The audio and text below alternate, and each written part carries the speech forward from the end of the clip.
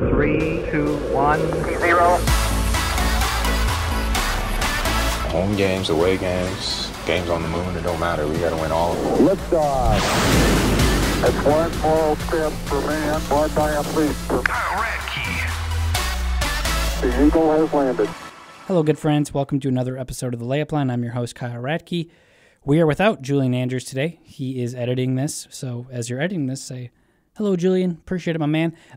We have two interviews for you today. Iowa Wolves coach Sam Newman-Beck and Timberwolves two-way player Jordan McLaughlin, who's my guy. We'll get into that later. But some news coming out of the Timberwolves content team. We are merging with Wolvescast, and we are creating the Timberwolves Podcast Network, which is actually under the feed you're probably listening to right now. So for the rest of the season, Wolvescast will also have its own feed like it normally did, and the Layup Line is going to be underneath the Timberwolves Podcast feed. But we're going to start to merge in Wolvescast for the rest of the year just to get listeners used to it.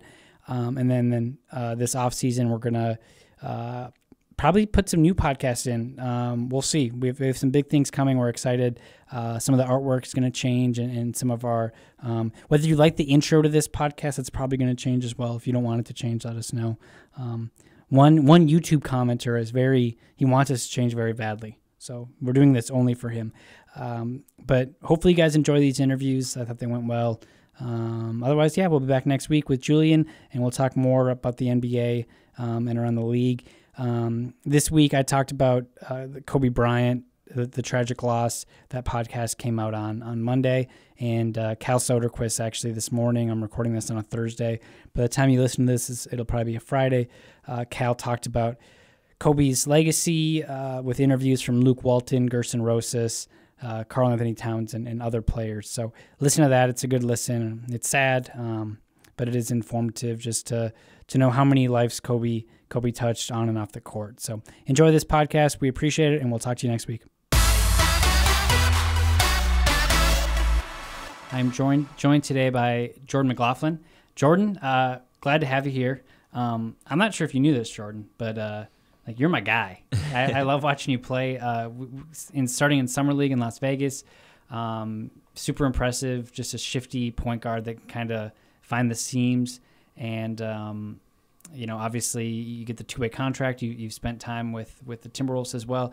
But what has the last kind of 6 to 7 months been, starting with the Timberwolves in Summer League and then getting to this point? Yeah, well, first off, I appreciate that, recognizing my game and how I play, and, I really do appreciate that. But the last 6 to 7 months have been pretty great, and it's been a blessing for me to, achieve my dream and be on an NBA roster and play in games in the NBA.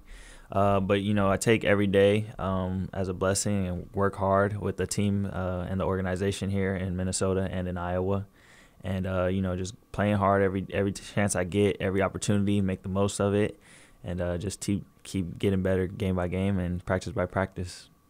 So when you were in Las Vegas, I think the team was probably there for like 13 or 14 days or something, which when you explain that to people, are people like, oh, man, that's awesome? Yeah. A lot of people think it's great, but for me, I've been to Vegas for the last maybe 8 years. I've gone to Vegas at least once or twice a year now, between Summer League and then playing in the Pac-12. The Pac-12 tournament is out there. And then, after 3 or 4 days in Vegas, they all kind of loop and everything's the same, same hotel room, past the same slot machines, same restaurants, everything's the same. So for us to be out there for 14 days, it was great. We made it to the championship. Unfortunately, we didn't win the championship, but it was a great opportunity for not only myself, but all the players and the organization as well. Yeah, and you guys have to go to bed early for practices and stuff, because I'm sure every player goes to bed super early. For us, we didn't have to, so we're covering games, and then you're going out for dinners, and maybe you're staying up later than you should. I had to take 4 days off after I got back from Las Vegas. They're like, you've been gone for 2 weeks. What do you mean? I'm like, I need another week off. Right. Yeah. We sat at the same Mexican restaurant as you in Las Vegas. We didn't say anything because we didn't really know you. So, but so you played 23 games for the Iowa Wolves, 13 games for the Timberwolves. Kind of up and down, just with the injuries and now a trade with Jeff Teague heading to Atlanta. But for you to kind of go up and down and getting calls maybe at last second that you're coming up to Minnesota. Is that hard? Like, is it harder as a basketball player or more like personal life? Because like you have laundry and like there's just things people need to get done. Yeah, no, definitely. I mean, it's hard both ways, basketball and personal life. But it's what you sign up for and it's what you got to get done. So when I'm in Iowa and I get that call up to come up to the Timberwolves, it's just being ready to be prepared and maximize my opportunity. And but as far as the basketball perspective on it, it's great that we run the same things and we have the same type of defense and offensive schemes, so that makes it a lot easier. As far as personal life, yeah, it makes it a little bit tougher. When I'm down in Iowa, I can't grocery shop for too many days because you never know. You don't want the milk to get bad, go bad while you're away with the Minnesota team. So, it's tough both ways, but it's what you sign up for, so you got to get it done. Is that pretty common to see a team with the same schemes in the G League as in the NBA? So just there's really no crossover when you get to the league? Yeah, for most teams, it's from what I've experienced, it's usually the same. When I was in last year with Long Island and Brooklyn, we ran the same stuff they did. This year, Minnesota and Iowa doing the same thing. Can't speak for the two teams that don't have a G League team, but I'm pretty sure they assign their players to teams that run similar type of schemes. So, but yeah, for most part, it's usually ran the same for the G League and the NBA teams. When you get to the NBA, what's the biggest difference? Is it the speed? Is it the size of players? Is it maybe how sets are run? Like, is it a combination of everything? Yeah, I mean, it's a combination of everything. The lights are brighter. There's the talent level is there on both levels, but you got bigger names in the NBA, obviously, and then the size and the speed and the smarts of everybody on the court. Everybody knows what they want to do and how they're going to do it, and you just got to try and stop that. With so many guys on the G League team, with you and Nas and Keelan and Jalen as well, guys that are going up and down, is it kind of nice having everybody together? And granted, you're not going up and down together because just with positions and everything and how many days a player can be on that two-way contract, but is it nice having guys that are kind of going through the same thing as you? Yeah, it definitely is. We're all able to talk to each other in different ways and what we're experiencing and how we can make it better and what we can do better individually and collectively, and talk about what we're missing out when they get back, whether it's either team and how everything is going, whether it's up or down with each team. But like you said, with Jalen, Nas, Keelan, everybody that goes back and forth between both, it's really great, and I think we're handling it pretty well. How many texts did you get the other night after your dunk on Capella? Quite a few texts and some mentions on Instagram and Twitter and stuff. Is it like, so you're a smaller point guard, like that's not a secret, but and like the way that you kind of find those seams, it like reminds me a little like Steve Nashish, where you'll get into the seams and you'll kind of run out and maybe it doesn't look like anything is happening, but then that opens up room for somebody to cut or whatnot. But with your size, what are some of the things that you've had to overcome as a player on the court, but also off the court? Because I would imagine that growing up and maybe in high school or going to a college or getting a G League contract or an NBA contract, maybe there's a misconception about your game, but what are some of the things that you've had to prove people wrong on? As far as on the court, my size, people say that's one of my, disadvantages on the court, but, I use it as an advantage, my speed, my quickness, and like you said, getting into seams on the court that people may not see, but I can see them because I'm smaller. So being able to do that and use my quickness and my athleticism is one thing I do on the court. As far as off the court, I haven't really had many disadvantages off the court. I would say the biggest advantage is, being a basketball player, not getting noticed or anything, whether that's in my hometown. Yeah, so you see guys that are 6'6", 6'7", they're like, "Oh, do you play basketball? Like, do you do this? Like, you're so tall. How tall are you?" But I'm like, I just walk around like a normal human being. So that is nice. I remember there was a Macy's downtown. It's a few years ago, and Chris Bosh was with the Heat, and I remember a fan went up to him and was like, "Oh my gosh, you look just like Chris Bosh," and he's like, "I'm not him." And he kept walking, and I was like, "Oh, that's hilarious." Yeah, that's funny. So last year, you're with the Brooklyn organization, so is Pablo. And I guess I haven't asked this before, so I don't know the answer. So maybe it's not going to be as good as I think. But was he a big part of you joining the Timberwolves Summer League team? Or because I remember him after the first game, just kind of talking about how talented you were and how he wanted you as a point guard for that team. Do you know if he advocated to put you on that team? I mean, I'm not sure. My agent was saying that him and that he had come over here, and then Shabazz was over here as well. Obviously, he didn't play summer league and stuff, but my agent said Pablo had came over here. He was probably going to run the summer league team, and once they had found that out, then we thought this would be a pretty good opportunity for me to come in here and run the team with a familiar system. So that definitely helped a lot, and it wasn't nothing that Pablo pushed towards, not that I'm sure of, but it was great that had happened that way, so it worked out well. What's he like to work with? Because guys like Shabazz have talked about how great he is to work with, and Treveon Graham said that last year in Brooklyn, like when he was down on himself because he was hurt and he didn't want to go to the gym, and like Pablo brings that energy, and he's like Treveon was like, he kind of rolled his eyes, like, I have to go to the gym with this guy, like who's 15 years older than me. He's going, what's it like working with him? Right, it's great working with him. I try to pick his brain as much as I can. He's been experienced at this level. He's been a professional for a long time. He's very smart, and he gives me a lot of tools and tips that I try to implement while I'm playing in the game to use it to my advantage, especially being a smaller guard. He's a couple inches taller than me, but he wasn't the biggest guard when he played, so he had to use a lot of tricks and tools, and I try to use that. Another coach, Ryan Saunders, since I've been around, I think this is my 6th year with the team, but we've gone through a few coaches here, but Ryan's one of those guys that is just so personable, and you can really talk to him about anything, it seems. For all the coaches you've had in your career, what makes him stand out and what makes him a little different? Yeah, I mean, I'm definitely, like you said, he's a young coach, but he's very approachable, and he's very understanding. He's been in this the basketball profession for a long time with his dad, and he really takes me under his wing, me and Shabazz. He'll text us or call us a lot, and he kind of checks to see how we're doing, what we're doing. As a point guard, you're the coach on the floor, and he needs his point guards to be the coach on the floor, and so he's always communicating with me and Shabazz on things we need to do, what plays we see, our tempo, stuff like that. So he's always connecting with me and Shabazz on a lot of levels, and I think as a head coach, that's something you have to do with your point guards, especially in the type of system we run. So he does a great job at doing that, I would say. I hate that I even have to ask this question. Obviously, the tragedy in the NBA, losing Kobe Bryant and his daughter on Sunday. You grew up in California, and obviously right in that timeline when Kobe was at his peak of his powers. For you, for watching him growing up, what did Kobe mean to you? Yeah, I mean, Kobe meant a lot. Everybody knows it. He did so much for the game. His mentality on the way he approached everything, and what had happened was very sad for him and his family and all the other families involved.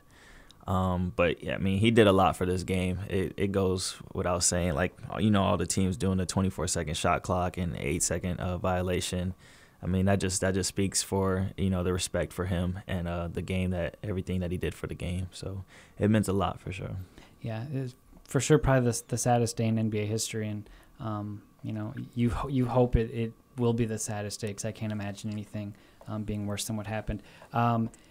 Some rapid fire here. We're gonna change the pace. Okay. All right, your favorite food. I imagine so. Like when I think of G League and make the minor leagues, I think people have like a misconception that people are just eating like cheeseburgers all the time. But as we know, the Timberwolves organization, we're in a health plan here. Yeah. So, but your favorite food? Chicken, rice, and vegetables. Oh, that's grilled chicken, rice, and veggies. Yep. That's okay, perfect. Robbie, if you're listening to this, you can pay us later. Favorite music, maybe favorite artist. Favorite artist, Kendrick Lamar. Okay. Favorite TV show. Power. Okay. Have you watched The Outsider? Has anybody watched The Outsider? No, I have not. Corey, PR? No, nobody's watched. Okay. So it's on HBO. It's based on a Stephen King novel. Okay. And it's scary. All right. So I watched it on Sunday at like 10:30.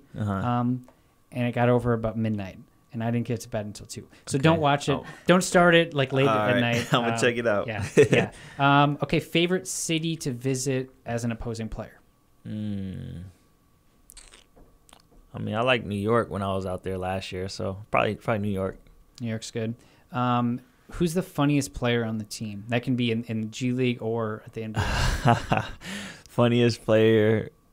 G is pretty funny. Gorgie is pretty funny. Jo compliments Gorgie along those lines. But say it'd probably be between them two. But on the Iowa team, Jalen Johnson takes the cake for sure. Who thinks they're the funniest? There's a difference. Like we all have that Yeah, friend. yeah. Everybody.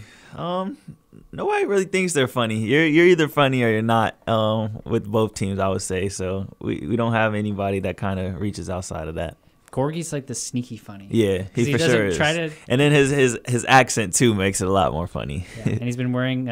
He's funny because, like in the content realm, he always tweets and on his Instagram posts he does the hashtag Power the Pack, which every year we kind of change our what the saying is. And Power the Pack was like 6 years ago. So the fact that he's still using it, we just love. He's always like game day hashtag Power the Pack. That's fun. So the rest of the year we're about. I think we're a little past the halfway point already. But do you have any goals individually, team wise, for the rest of the year on where you want to be? And I guess along with that, is it hard to put together goals when you don't exactly know where you're going to be at what level? Yeah. No, I mean, your goal is to always, continue to grow and get better. So I say that's probably the perspective for myself, the team, in every aspect. Just take each day by day, and each practice, each game, trying to get better and focus on that day and win the day. So I feel like that's the goal for myself, the Timberwolves team, and the Iowa team. Cool. I appreciate it, man. Thanks for the time. We'll have to do this again. Yeah, for sure. Thank you.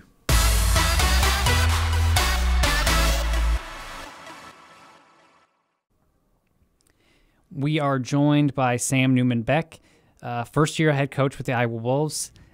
Sam, familiar face. I was just talking to you on the way here, but we miss you at pickup basketball down at Lifetime here.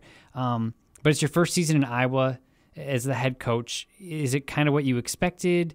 Obviously, you were an assistant coach in the G League prior, but what's year one been like? It's been amazing. Great learning experience, a lot of fun, and a great challenge. It's taught me a lot about myself in terms of what I'm good at, and more so what I'm not good at, or what I need to improve on. But it's been a lot of fun helping these guys and coaching. That's what I've wanted to do for a long time, and it's been fun, and hopefully we can win some more games in the second half of the season. Well, you're young, obviously, but you've also put in your fair share of time, in the league, with players going up and down in the G League. Because I think I heard somebody say this the other day, that if a player's playing really well for you, it's generally not a great thing for the team because that player's going to probably get called up. But what's it been like with so many guys going up and down and then trying to get some continuity on the team as well? Yeah, I mean, when you sign up for this job, that's what it is. And, I always say that the G League is unlike any other league that I've ever seen, with the roster fluctuation and the constant changing of your roster. But that's what, I wanted to do. And, you try to create a culture that can withstand roster change. And it also allows for other guys to have opportunities.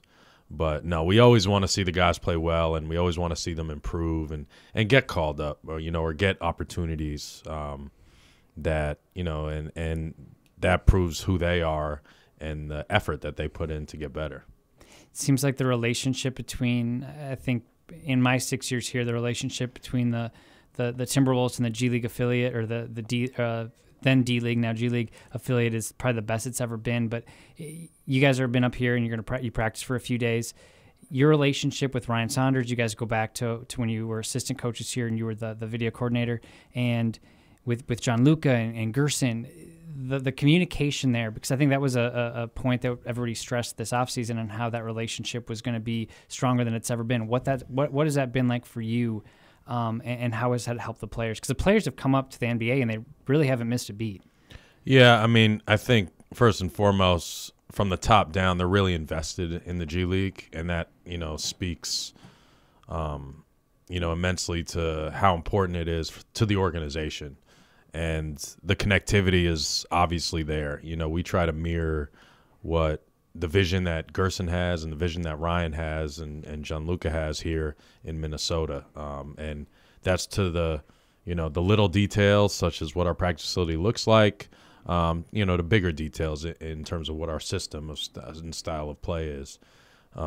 But, the efforts to communicate and to stay in constant communication have been great.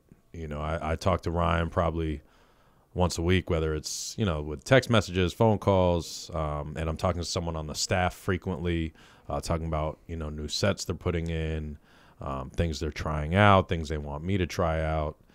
And, I talk to Gianluca multiple times a day, more than I talk to my wife. So, but it's all been great. It's been, it's really encouraging for me, as a young guy who, is still learning, to have these guys in my corner. What's it like working with Ryan? Because I think the people that work every day inside the facility, I think as far as a head coach goes, to get the accessibility, and he genuinely cares how everybody's doing. He's having conversations with you, but working with him day in and day out and knowing him for as long as you have, what's it like working with him? Yeah, it's been great. First, I respect Ryan so much. Obviously, when I was the video coordinator here, and, him and his dad came on and I got to work with them, Ryan and I grew to be close. And, I never kind of envisioned myself coming back here, but it ended up working out that way. And, what it allows us to do is, I think there's a great level of trust. And we can have very candid conversations about basketball as well as life. And we we remind each other about the process and not overanalyzing things, and, what's really important to us as human beings as well as on the basketball court. But I think I have a great feel of what Ryan wants from me and wants when his guys are with us in Iowa. And, that allows, I hope, for, our extreme success. Some of the guys in Iowa that we've seen come up, Naz Reid, and he was a guy that kind of took, I think, Timberwolves fans over by storm in July during Summer League. And then it was so funny seeing it, because it was like they signed him to a Summer League contract, and then, okay, he's really, really good. Then they signed him to the two-way contract, and they're like, okay, well, he's really good. We're going to have to sign him to a guaranteed contract. To watch him grow and progress in the league, and it seemed right away he had at least the offensive skill set, but how has it been coaching him day in and day out? Because we get to see him every now and then, and you see these flashes, and it's got to be so hard if you come up and you have a bad game and then you get sent back down. Not that there's any correlation there, but what's it been like working with him, and how impressive has he been? Yeah, no, Naz has, he's really impressed me. And I saw that right away when he was in training camp with us in Iowa. And I said to myself, like, wow, this kid is special. And he's had a great attitude about it, and he's a young guy. He's only 20 years old, and his attitude has been amazing. Was always probably one of our most unselfish guys, and I kind of classify him as a facilitator or a point guard or a quarterback of our offense, along with our, starting point guard. But his ability to see the floor as a big, be able to handle the ball in dribble handoff situations, see cutters, it was huge for us as a team. And I think that's translated to the NBA when he's been up here. And he seems very comfortable playing on the perimeter, which is where we had him a lot. And he seems very comfortable, going into dribble handoff situations, spotting for threes, picking and popping, picking and rolling. So I'm really happy to see him kind of taking that next step. It baffles me throughout the pre-draft process that his name wasn't mentioned more, even as a second-round pick. I think a lot of these times, especially big men, it takes them a while to adjust and adapt to the NBA game, and we're seeing it where teams will take flyers on big men at the end of the first round. and things don't work out. And I know you talked to the media prior to this, and it's hard to say why wasn't X player drafted, but was it pretty clear just from day one being around the team that like this is a guy that's like gonna have a role in the league? I wasn't around over Nas over the summer. I got hired very late in the summer, so I wasn't around him at first. And when I was in Minnesota, I didn't see what I've seen now right away in Minnesota. Now I think these guys saw it. The coaching staff for the Timberwolves saw it in summer league, but I wasn't with them at summer league. So really, when I started to notice it for myself was in Iowa, and I immediately knew right away the vision and his willingness to be unselfish was special. And I think, I compare him, that ability to like a guy like Nikola Jokic from Denver. And I think they have similar traits in that sense. And that's kind of what has stood out for me with Nas. With players that end up being successful in a G League system compared to players that don't, there's a talent, but I would imagine work ethic separates itself pretty naturally, because I think there's so many players down there that are trying to claw their way out. This has been their dream their whole life. Is that something that is pretty apparent right away, the work ethic, kind of the it factor, whether you're going to put in that time? Yeah, I mean, that's something that every guy has a different work ethic and how they like to work, and you have to figure out what that is and what's the best way to help them get better. And generally, anybody, in the NBA is going to develop a pretty good work ethic. And these guys, the one thing I will say is when they're on the court, they go extremely hard. And I think you've seen that when they've come up to Minnesota. And I think they all have a chip on their shoulder, which is big time when you're a young guy who's coming into a league full of veterans. And then when you're playing in the G League, you have to play with a chip on your shoulder. So I'll get you out on one last question. Is there something in the water at Emerson College? There's like execs from there. You're there from there. No players. Not that I'm aware of. No players that I'm aware of. But is there something unique there? Is there a how to get into the NBA 101 class? Well, the common thread between all the Emerson guys was my college basketball coach, Hank Smith. And he was an important man in all of our lives, and he currently works in the NBA for Oklahoma City. But he really taught us how to take adversity and turn it into a reason why we succeed, and helped us at a young age to kind of learn how to accept responsibility for things. And he kind of taught us that, if going through practices was some of the harder stuff in our life, then anything else was going to be easy. And, he was really tough on us, but we knew he cared about us. And he created a family there and taught us how to accept responsibility, how to work really hard, and how to be okay not getting what you want, be okay, taking a little crap for a few years, because that's how the real world was going to be. And I think we'd all credit him. And, there was a recent podcast, Sam Presti did with him. But that was the common thread for us was it wasn't just Emerson. We all played on the basketball team. And, that was something that we all hold really close to our heart. Awesome. That's a really cool story. Well, thanks for joining me. Best of luck the rest of the season. I appreciate it. We'll all be watching. Thanks, Kyle. Appreciate it.